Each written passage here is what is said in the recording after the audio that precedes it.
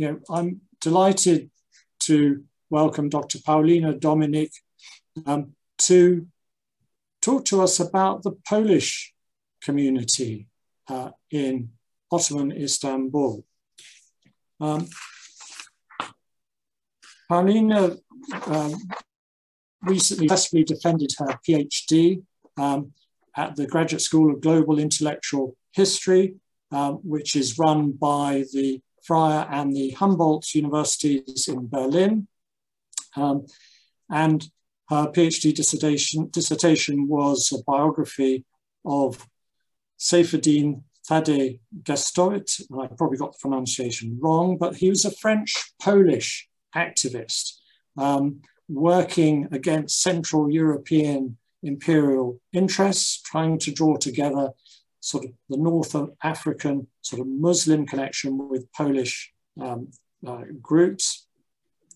Paulina, before studying for a PhD, Paulina was at the University of Oxford, where she read Turkish and Persian and gained a master's in Oriental Studies. She has been based at the Orient Institute in Istanbul and has been contributing to a project called Istanbul Memories, Personal Narratives of the later Ottoman period. Her particular areas of interest center around global history, trans-regional connections between the Middle East and East Central Europe, Polish political immigration in Europe and the Middle East, pan-Islamism, anti-imperialisms in the Muslim world. So a whole mix of things that cut across the region between East and Central Europe. Without further ado, I'm now going to welcome Paulina. I'm going to stop sharing and invite her to share her screen. Thank you very much for this really, really kind introduction. I'm very happy to be here with you tonight, and thank you very much to give this talk. It's really a great pleasure. I will start sharing my screen, and I apologize for my voice. I've been trying to stay healthy as long as possible, but unfortunately, I'm not sure something. I'm getting a cold, so I'm sorry if I cough sometimes. My apologies. All right. So once again, thank you very much for being here. And let's start. In his 1862 memoir entitled The Strange Lives of Polish Men and Women, the chief representative of the Polish political immigration in Istanbul, Michał Czajkowski, known after his conversion to Islam as Mehmed Sadık Pasha, compared the Levantine community of the Ottoman capital to his own compatriots from the Mazuria and the Lesser Poland regions, and described them as follows. Men and women of Pera, the nation of polyglots, are chirping away like our Mazurians and Krakowians, and at the end of each sentence, they repeat, "Give me your money," end of quote. In turn, 3 decades earlier, in the 1830s, a prominent Polish Orientalist and traveler, Ignacy Pietraszewski, summarized his observations concerning Istanbul's Levantine milieu in the following way. These women of Pera, they are like devils. In their short kaftans, scarves on their hips, and with their colorful lips. They do not want to listen to you, but keep on blinking their eyes. He continued, and similarly to Tchaikovsky, drew attention to their linguistic abilities. I quote, "With their squeaky voices, they blabber interchangeably in Greek, Turkish, Italian, and French," end of quote. So in this presentation, I would like to focus on the relations between the Levantine community and the Polish newcomers into the Ottoman Empire, in the late Ottoman capital. I will try to elucidate the reasons for mutual proximity and explore the urban spaces shared by both communities. I would like to delve into the issue of intermarriages, as well as the phenomenon of Levantinization of the descendants of the Polish immigrants in Istanbul. By focusing on several case studies, I shall shed light on various dimensions of interactions between the Levantine community of Istanbul and the 19th century Polish political emigrants. But before I focus specifically on the Polish-Levantine relations, let me give you a brief overview of the presence of the Polish political emigration in the late Ottoman Empire in general and in Istanbul in particular. So throughout the 19th century, the Ottoman Empire was one of the key destinations for the Polish political emigrants after Paris and London, following the final partition of the Polish-Lithuanian Commonwealth in 1795, and most notably after the 1830-31 November Uprising, the armed rebellion against Russia that caused the mass emigration of the political elites from the lands of the partitioned Poland-Lithuania. The state-led Poles fled to Istanbul in the hope of securing Ottoman support in their efforts to regain national independence. The foundations for Polish-Ottoman cooperation were set in Paris and London in the 1830s by representatives of the leading political faction in exile called Hôtel Lombard and the Ottoman diplomats. In light of the welcoming attitude of Ottoman statesmen towards Polish emigrants and Istanbul's favorable location as a base to fight against Russia, for the 4 decades from the 1840s up until the 1870s, Istanbul turned into a key center of the Polish political emigration. Polish-Ottoman relations in that period were characterized by a far-reaching political cooperation, and the number of Polish emigrants within Ottoman borders tended to increase during periods of armed conflicts against Russia, whether fought by the Poles or the Ottomans. Accordingly, the major waves of Polish immigration into the Ottoman Empire occurred during the Hungarian Revolution of 1848, the 1853-56 Crimean War, the 1863-64 January Uprising, and finally during the 1877-78 Russo-Ottoman War, the Doksanów Harbi. The importance that the Ottoman Empire held for the Polish national activities of the 19th century can be illustrated by 3 key enterprises. So the first one was the Agency of the Polish Eastern Mission. The agency was founded in Istanbul in 1841 and had a network of branches across the Balkans. The leading organizer of the Polish political life in the Ottoman Empire, the mentioned at the beginning of my presentation, Michał Czajkowski, Mehmet Sadık Pasha, was appointed as the first head of the agency. The Balkans held an important place in the political projects of the Polish emigration and became the key sphere of Polish-Ottoman cooperation, as they were the chief region where Russia sought to expand its sphere of influence by promoting a pro-Russian pan-Slavism. The Polish program in the Balkans aimed at the strengthening of the Ottoman government in the region. By focusing on the Slavs, Poles planned to develop an independent center for a Balkan Slavic state, preferably within the Ottoman structure, and to encourage the growth of a strong anti-Russian orientation within this area. In practice, the agency's aim was to incite revolts against the Russians in the territories neighboring to the Ottoman Empire, to alleviate the core majority non-Muslim provinces of the empire, and to weaken the Russian influence at the Sublime Porte.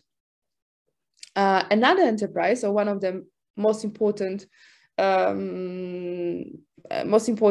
let's say, symbols of the Polish presence in the Ottoman Empire in the 19th century is the place that probably many of you know, today Polonezkoy, but earlier Adampol, a Polish settlement that was founded in 1842.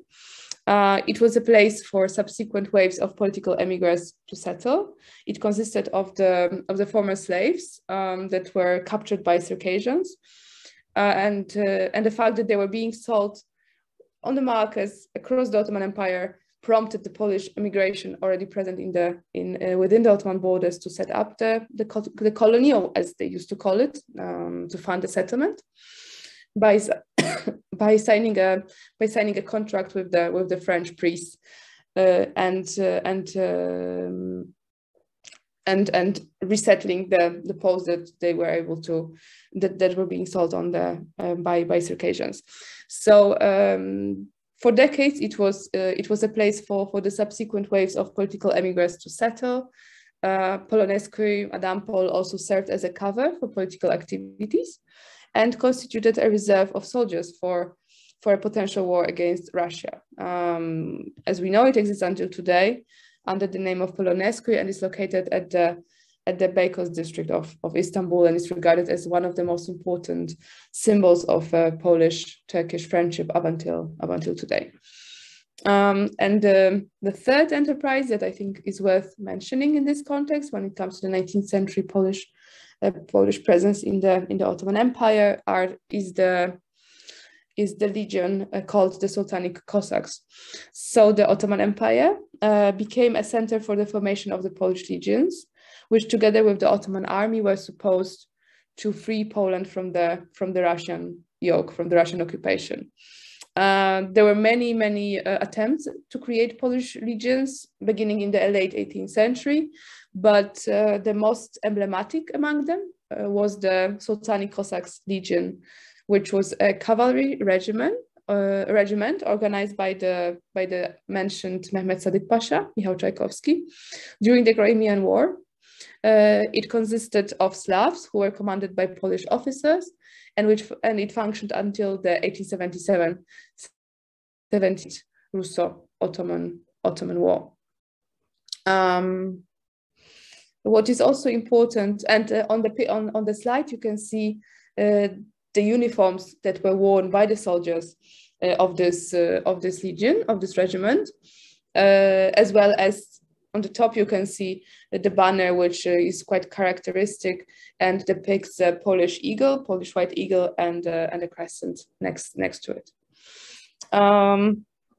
What I think is quite important to remark when it comes to the Polish presence in the Ottoman Empire in the 19th century is the fact that the presence of Polish immigration was not limited to the activities aimed at the restoration of an independent Polish state. Rather, Polish emigres were also involved in various enterprises connected to the 19th century reforms of the Ottoman state. So they were quite active when it comes to the reforms of the Tanzimat era, while several Polish emigres found themselves within the direct entourage of Sultan Abdulaziz. One of them that you may have heard about, or at least have seen his paintings, was Stanisław Chlebowski, who at the time was the court painter of the Sultan Abdulaziz. But other than that, Władysław Kościelski, who was responsible for introduction of the European etiquette to the Ottoman court, or Tadeusz Okrzał-Rzechowski and Władysław Przybylski were involved in the organization of Abdulaziz of the trip to Europe taken by Abdulaziz in the 1860s, as well as even some Polish immigrants kept in company during the trip.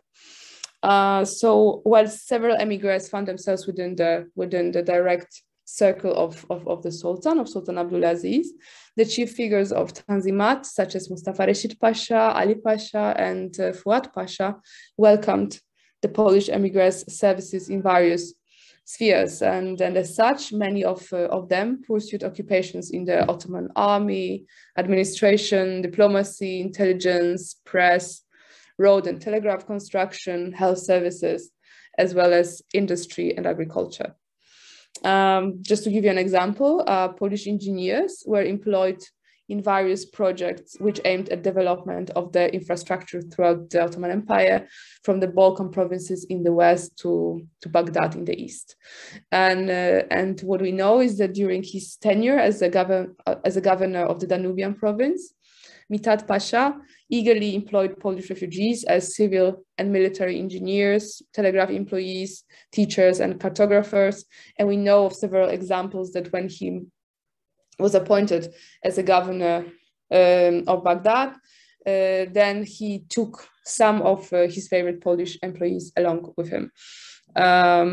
Yes, and just so as to be able to demonstrate importance of the Ottoman Empire for the Polish geopolitical plans. In the 19th century, I think it is worthy bringing up the writings of a prominent emigre activist in Paris, Krystyna Ostrowski, who had been an ardent advocate of a Polish-Ottoman cooperation from the 1830s onwards. In his letter to Mustafa Reşit Pasha, shortly before the outbreak of the Crimean War, he emphasized the importance of the Polish-Ottoman cooperation and insisted on the need for an Ottoman-Slavic political alliance once Poland would regain independence, with Poland in the role of the leader of the Slavs and the Ottoman Empire, joined by the Ottoman Empire. Ostrowski regarded such an alliance as essential to maintain security in Europe and to curtail Russia's expansionism. And now coming back, or like going closer to our topic, when it comes to the Polish presence within the Ottoman capital, the Polish presence in Istanbul, the main destination of Polish emigrants in Istanbul were, as one can imagine, the cosmopolitan Pera and surrounding quarters, which were inhabited mainly by the non-Muslim population. On this slide, you can see my humble attempt, together with two colleagues, Katarzyna Papież and Michał Połczyński, a few years ago, when we tried actually to map the Polish Istanbul while using maps of different quarters of the city. So here's our attempt at marking the most important places related to Polish activities within today's Beyoğlu.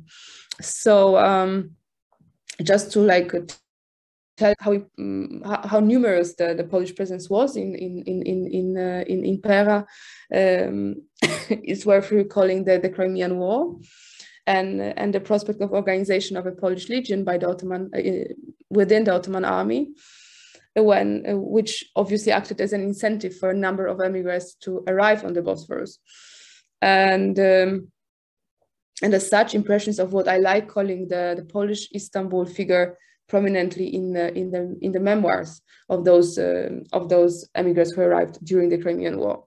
So one of them commented on the atmosphere in Pera during the Crimean War as follows, I quote, "There are more Poles than Turks here.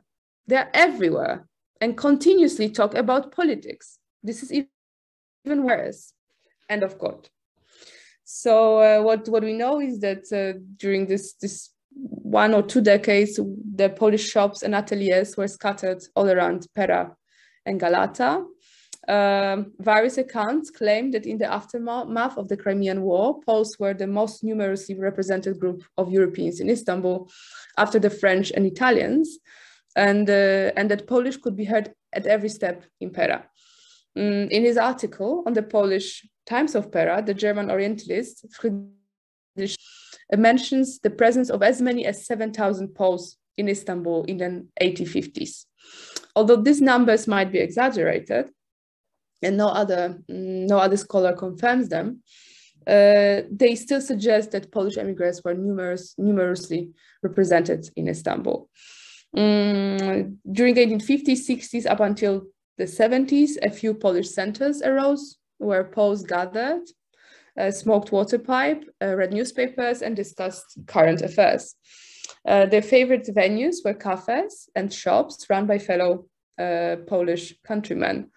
One of the chief meeting points of the Polish emigres was the Bulbul Cafe, which you should be able to see on the map. It was located on Istiklal, on today's Istiklal, on Grande Rue de Pera, and it was a place where, for instance, ethnographer and historian Franciszek Duchiński propagated his controversial theories on the non-Slavic provenance of Russians.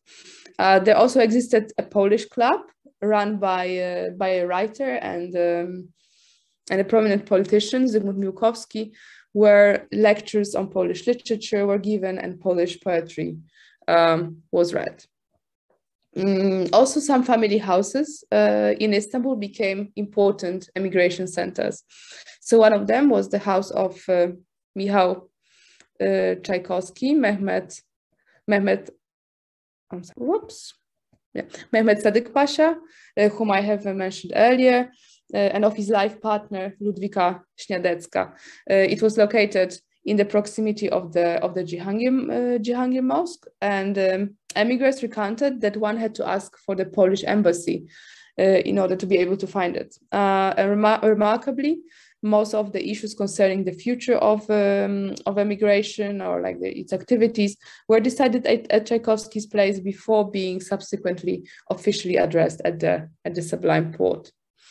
One of the places in today's Beyoğlu, which for decades evoked the Polish presence in the Ottoman Empire, is a side street that you can see here on the map. One of the side streets of Istiklal,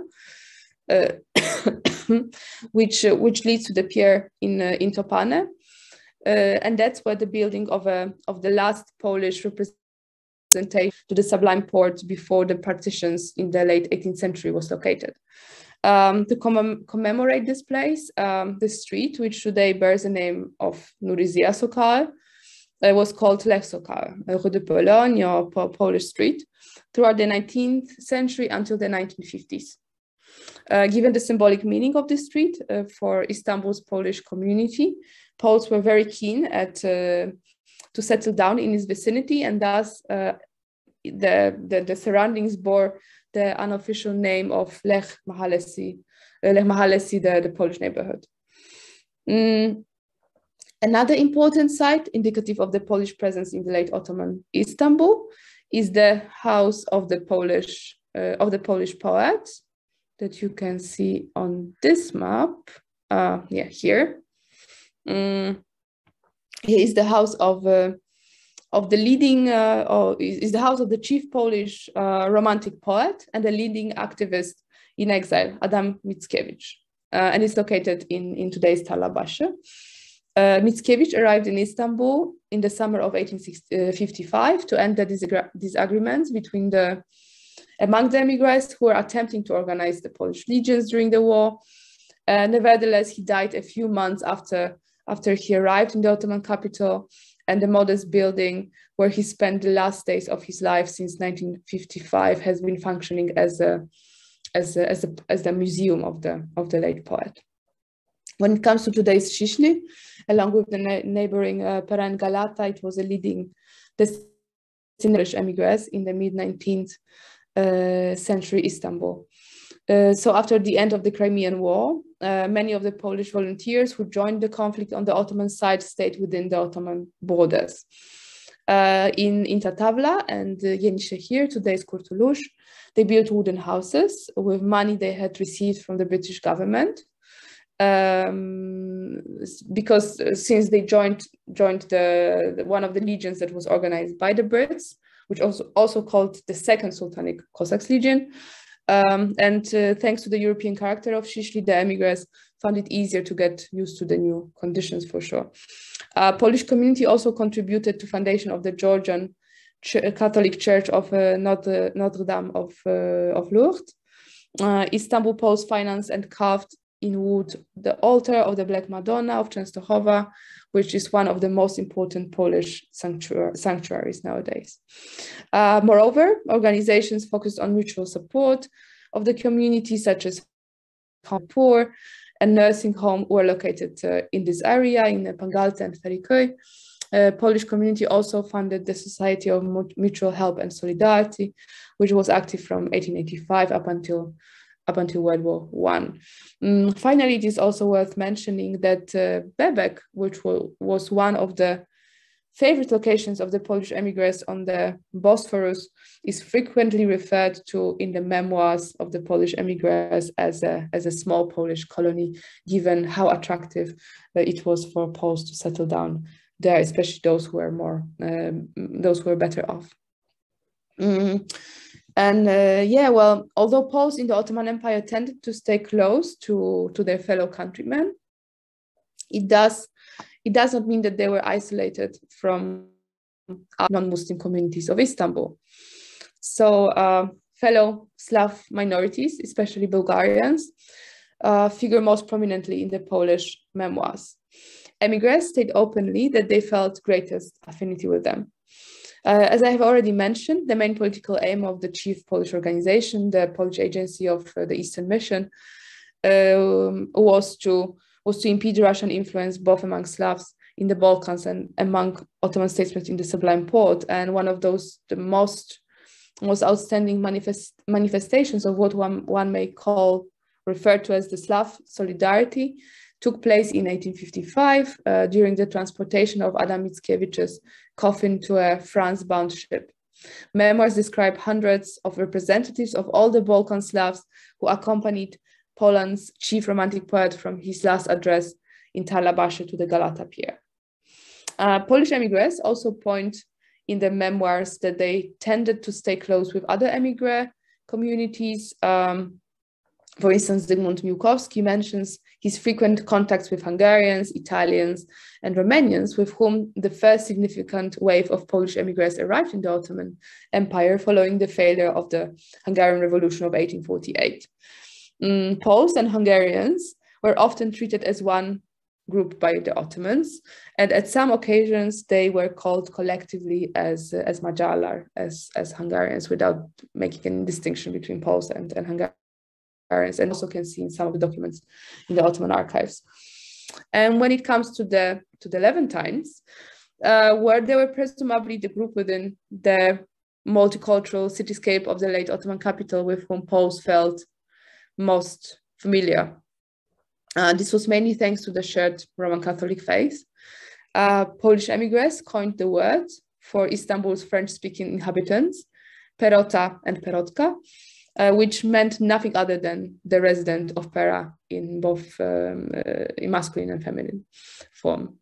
One can find numerous records of baptisms, marriages, and deaths of individuals bearing Polish surnames or identified as of Polish nationality in the parishes of the Saint-Esprit Cathedral in Istanbul. Churches such as Santa Maria de Draperie and Saint Antoine were natural meeting points for both communities. And certainly the most visible memento of the Polish presence in Istanbul is the Ferikøy, a Latin Catholic cemetery, which was the most important burial place for the emigres. Polish surnames on approximately 700 graves remind us that the Ottoman Empire was the last destination for many of them. It was a common practice for Polish emigres to marry Levantine women. We learn from the memoirs of Poles that Levantines not only learned Polish easily, but also immediately shared their husband's love for Poland and hatred for Russia. And there's also no doubt that the mixed marriages contributed to the emigres' integration into the Ottoman society. And this practice also demonstrates that Polish emigres became part of and contributed to Istanbul's multicultural panorama. In this respect, the most representative example is without any doubt the descendant of a distinguished Polish noble family, Count Leon Ostroruk. His figure and work are remarkable, as he was invited to the Ottoman Empire from Paris during the reign of Sultan Abdulhamid II, when in 1894 he was appointed the head of the legal department of the Ottoman Public Debt Administration. Ostroruk came to prominence as a legal advisor to the Ministry of Justice during the Second Constitutional Period and as an author of numerous legal reform projects. He played an important role in secularization and modernization of the Ottoman judiciary system during the Young Turk era. As an international jurist versed in the international law of European jurisdiction and in the public and religious laws of Muslim countries, Ostroruk put his signature to a number of works. He published throughout his whole life on a number of subjects which were not limited to jurisprudence. He was internationally acclaimed as an authority in the field of Turkish law and history. And Ostroruk was an outspoken commentator of the developments taking place within the Ottoman borders. His publications represent an influential voice of assessment of the reform efforts taking place in the last decades of the Ottoman Empire, as well as of the revolutionary changes that took place in the last decade that characterized the emergence of the Republic of Turkey. In 1895, Ostroruk married Jean-Marie Laurendot, a daughter of a notable Levantine family. And through this marriage, she became part of Istanbul's Levantine upper class. Quite remarkably, the Ostroruk family played an important role in the société life of the early 20th century Istanbul. And their villa in Kandilli, their Yale, on the Asian shore of the Bosphorus, was transformed into a chief meeting point of the Ottoman and French elites in the first 2 decades of the 20th century. Apart from that, it's worth mentioning that apart from being like an active member of the Levantine community, Ostroruk also was actively involved in the life of the local Polish community. Among others, he was an official representative of the Czartoryski family,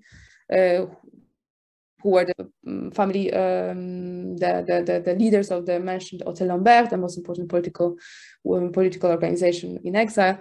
And he acted as a representative of Hôtel Lambert in Polonescu, and also worked as a voluntary legal advisor to the Polish community of Istanbul. Ostroruk came to prominence as an ardent advocate of the Ottoman legal system reform, an expert of the Islamic jurisprudence, ambassador of the Ottoman French cultural rapprochement, and a spokesman for the Polish community in Istanbul. Thanks to the multifaceted nature of his activities, one could thus identify his persona with the French political interests, Ottoman reformer spirit, Levantine milieu of the late Ottoman Istanbul, as well as Polish noble origin. What I think should be mentioned at this stage is, is also the issue of what was called Levantinization of the emigrants and their families, which was regarded by some of them as a considerable threat to their distinctive Polish national identity. This issue has been eagerly raised by the Polish travelers to Istanbul, who during their travels would visit their Polish fellow countrymen and their descendants. In this respect, it is worth recalling the case of a gentleman named Fuad Bey Muzaffer Tchaikovsky, whom you can see on the left while visiting one of the Polish travelers in the lands of partition Poland, Lithuania, where they were having nargile. Fuad Bey Muzaffer Tchaikovsky was the grandson of Michał Tchaikovsky, about whom I have spoken quite a bit during this presentation, and son of Władysław Tchaikovsky, Muzaffer Pasha, and of a Levantine lady from the Kiriko family, whom we don't know by name. Władysław Tchaikovsky grew up in Paris, and upon completing his education at the prestigious French military school of Saint-Cyr in the early 1860s, he was called up by his father, by then a general in the Ottoman army, to join him in Istanbul. So Muzaffer Władysław Tchaikovsky was appointed a captain of the Sultanic Cossacks Legion, and next the commander of the Polish School of Officers. He also sought an independent career in the Ottoman army and state apparatus, and his education background in one of the most prestigious military schools in Europe must have been an asset in this respect. Muzaffer served as an aide-de-camp to the Grand Vizier Mehmed Fuad Pasha, and then to Sultan Abdulaziz. His career reached its peak during the reign of Sultan Abdulhamid II. And having found himself in a close circle of the Sultan, he was appointed the commander of the imperial stable and was involved in the enterprise of reorganization of the Ottoman army. Among others, he acted as the head of the commission responsible for organization of the Hamidiyya Corps. Unlike his father, Muzaffer Pasha never converted to Islam. His story is revealing of how his adherence to Christianity facilitated the final step of his career, as from 1902 until his death in 1907, he held the post of the governor of the recently established Mand Lebanon, of the newly established region or Mutasarrifate of Mand Lebanon. Tchaikovsky became a close friend with a Polish traveler, whom you can see on the picture on the left, Henryk Ciecierski, who visited the Ottoman capital on several occasions in the last few years of the 19th century.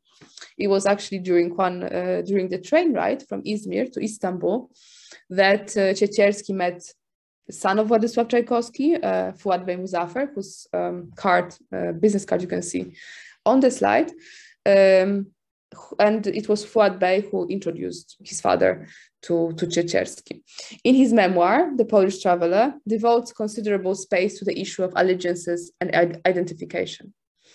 While Ciecierski writes highly of Władysław Tchaikovsky, who, as he reported, I quote, was a well-respected man, a son of an emigre of the old style, had been attached to Poland with his entire soul, and whom he described as a Polish noble who represented the Poles in Turkey with dignity, he was not as fond of Tchaikovsky's son, Fuad Bey Muzafer. He characterized Kim as follows, I quote, "He was not attached to any country, an opportunistic Arabist. I asked him once if it were difficult for him to leave the work in Turkey, where he was born and brought up. He responded, Je sers la Turquie tant que je la sers. That's to say, I serve Turkey as much as I serve it. As we further learn from the text, Ciecierski indirectly blamed Fuad Muzafer's attitude on the cosmopolitan way of his upbringing and on his mother's significant influence on his actions.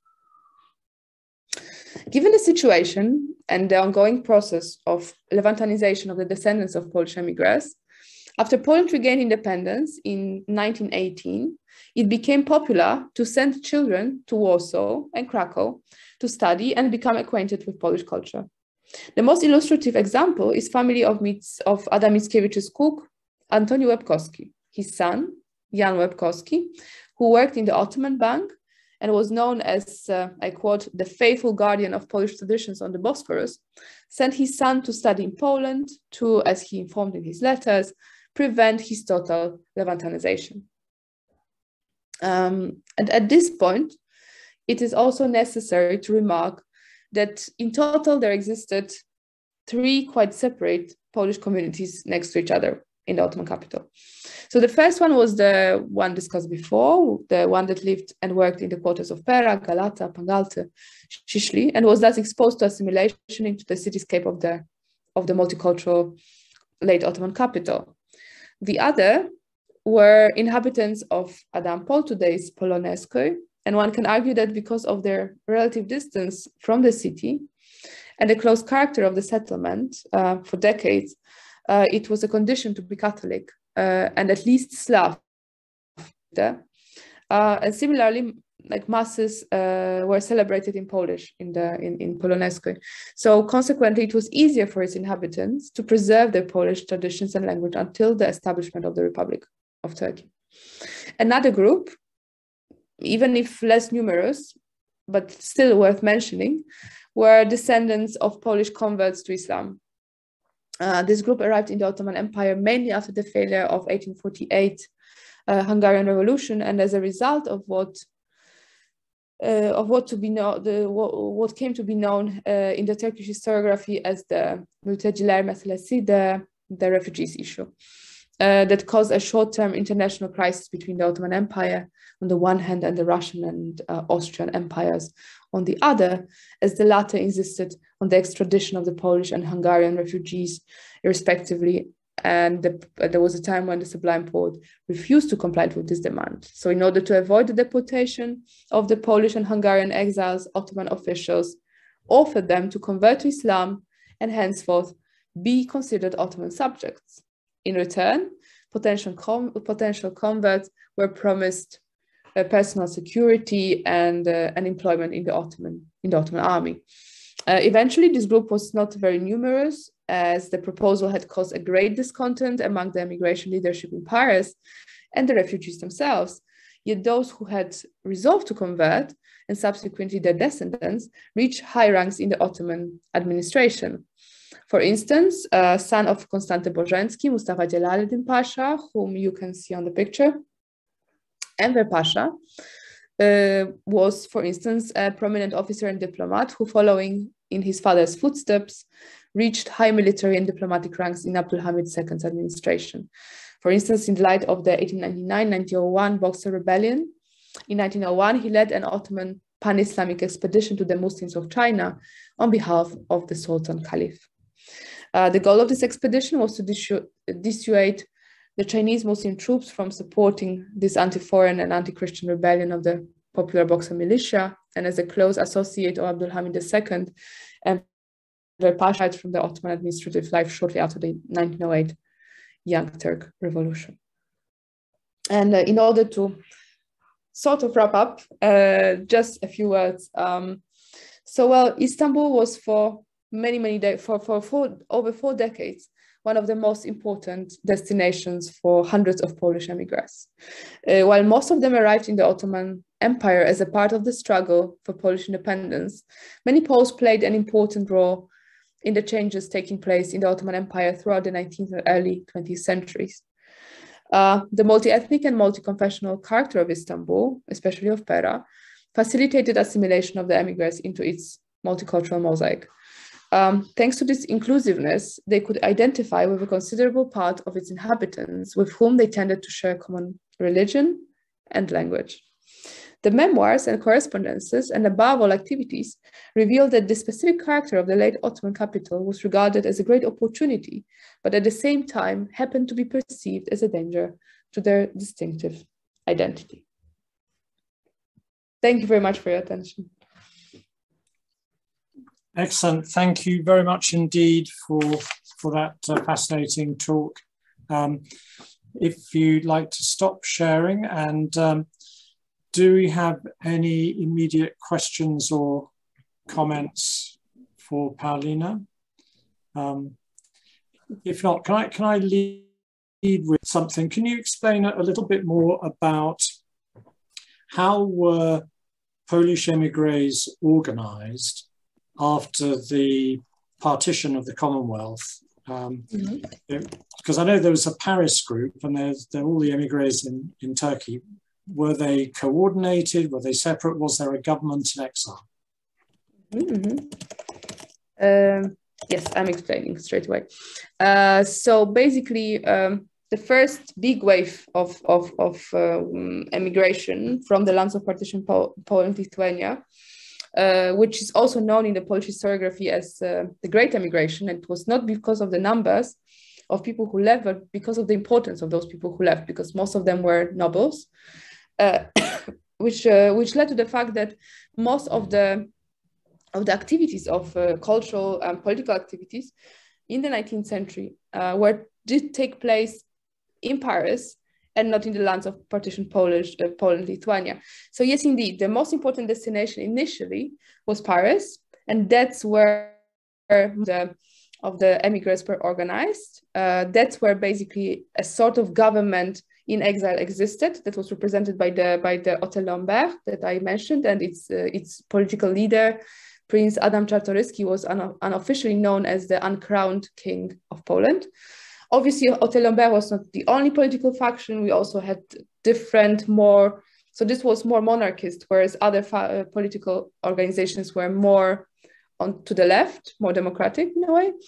But yes, so what mainly happened is that the basis for the Polish-Ottoman cooperation were established in Paris, and then support that was given by the Ottoman diplomats, Poles decided to send its representatives from Paris or different places like London, because at the time London was also quite an important political center, political emigre center for Poles, to send their representatives and start their activities in the Ottoman Empire. So yes, indeed, anything that was going on in the Ottoman Empire between the early 1840s up until 1870s was actually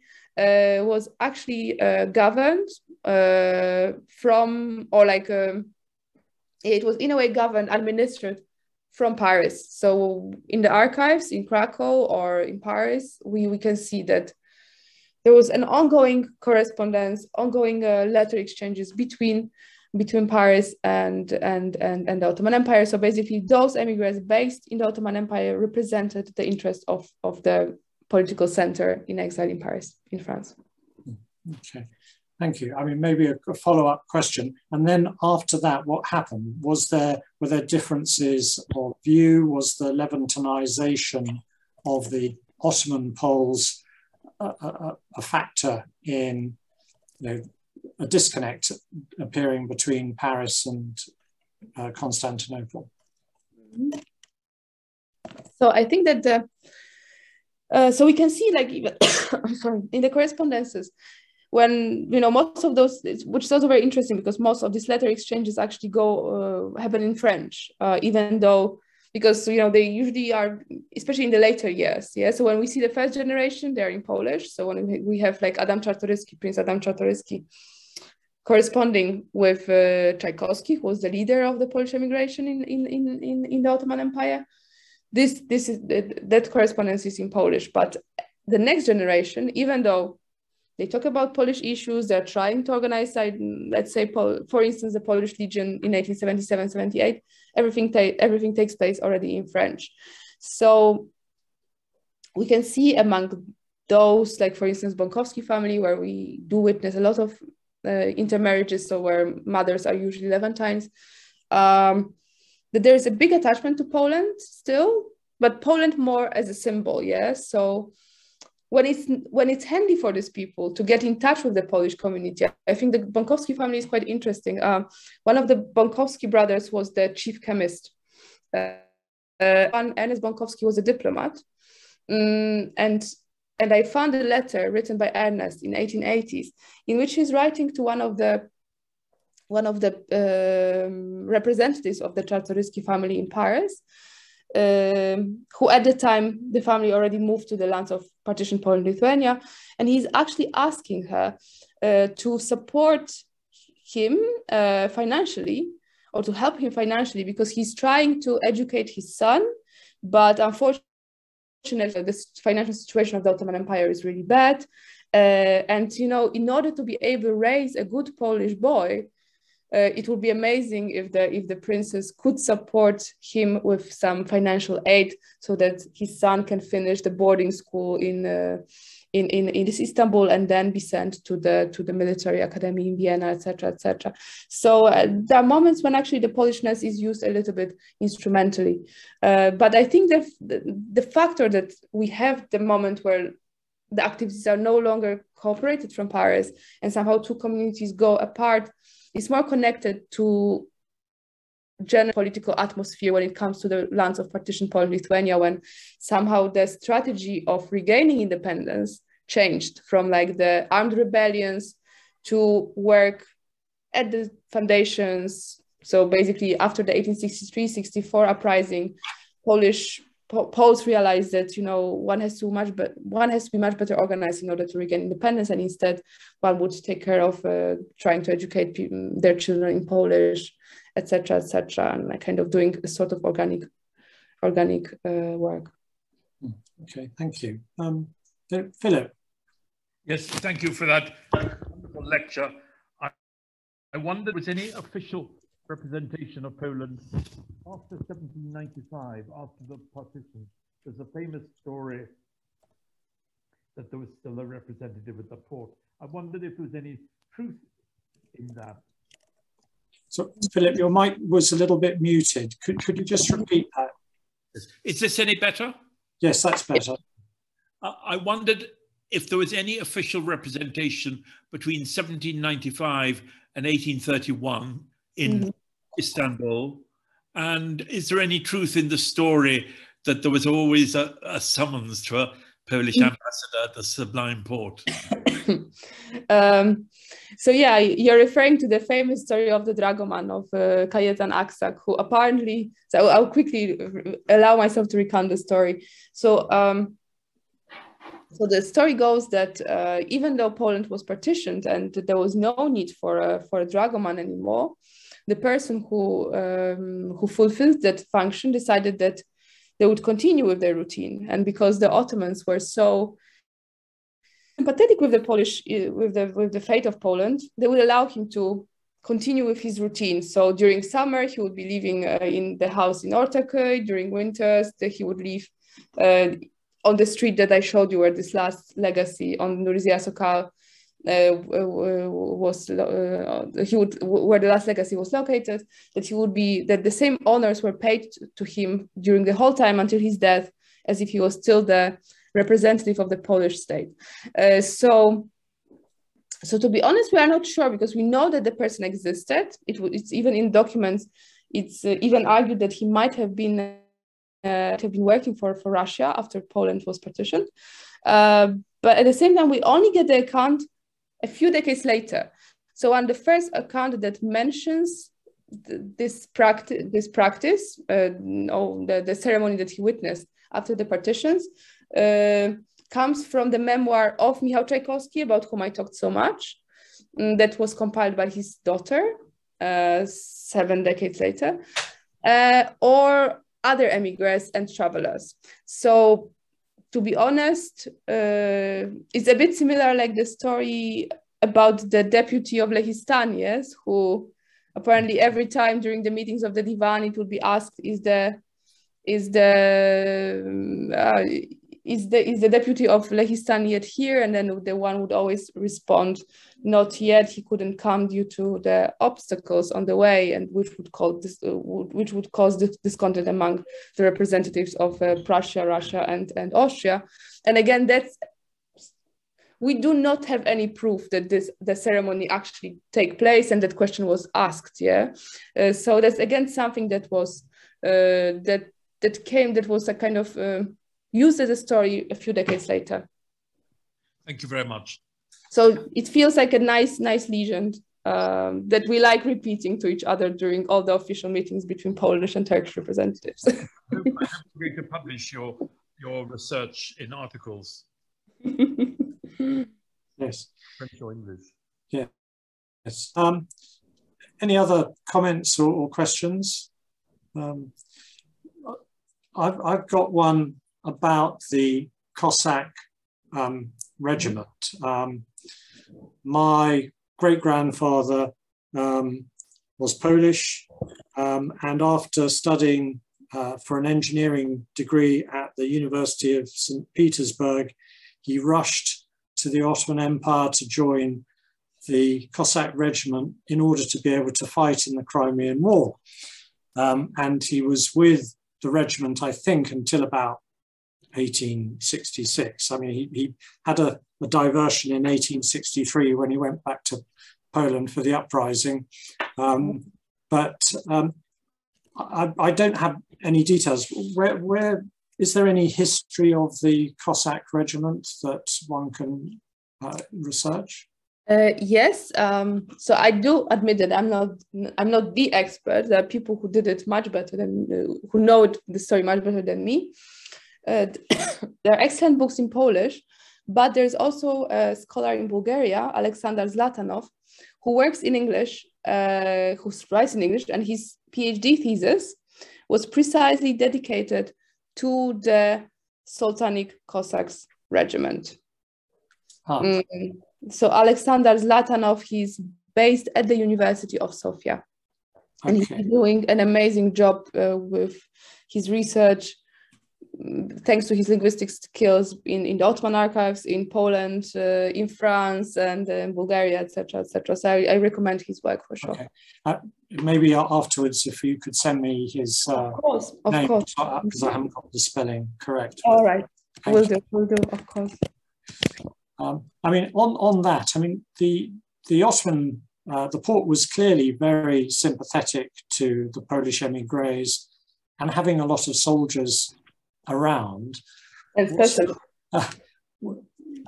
it always a happy relationship? With these groups of soldiers, not always employed in the field. Were there ever troubles? Yes, when one looks at the records, for instance, from Adampol, from Polonescu, we can see that there were many troubles. Like the Poles who were based there were like real troublemakers, and they had no one to represent them legally in front of the Porte until Ostroruk, about whom I spoke for a little bit, was appointed officially as a legal representative of the settlers. But yes, when we look at the memoirs, so there were some Poles who were convinced that Poland can regain independence with the help of the Sublime Porte, but others were much more down earth and understood that sometimes they complained a lot about how things worked in the Ottoman Empire. Some of them, but they also saw the Ottoman Empire as a kind of way of making an easy career.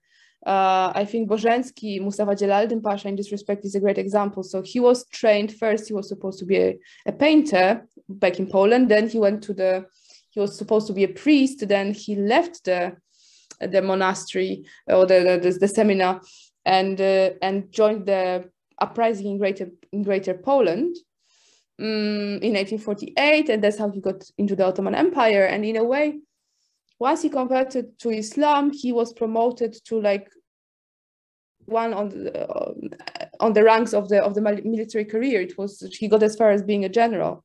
And that's also what we see in other accounts, when it's enough that you come from Europe and suddenly you are employed as an engineer, as a head of, I don't know, road construction. And Poles do talk about it a lot, that it's quite, they were perplexed at how easy it is to make their careers, but they would also very much complain, not all of them, but some of them in their memoirs, on the way how things worked in the Ottoman Empire or in the Middle East more generally. So yeah, and they would say it was sometimes enough to say that you are Polish in order to get a job, to get a post. Okay.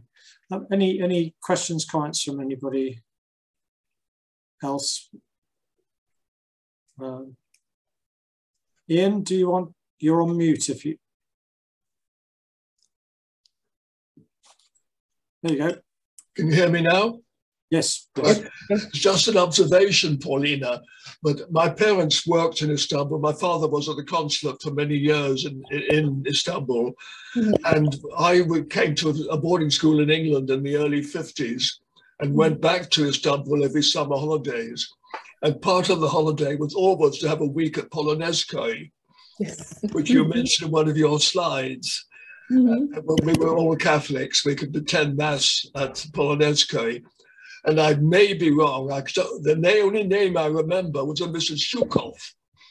Whether mm-hmm. that's right or not, I'm not sure.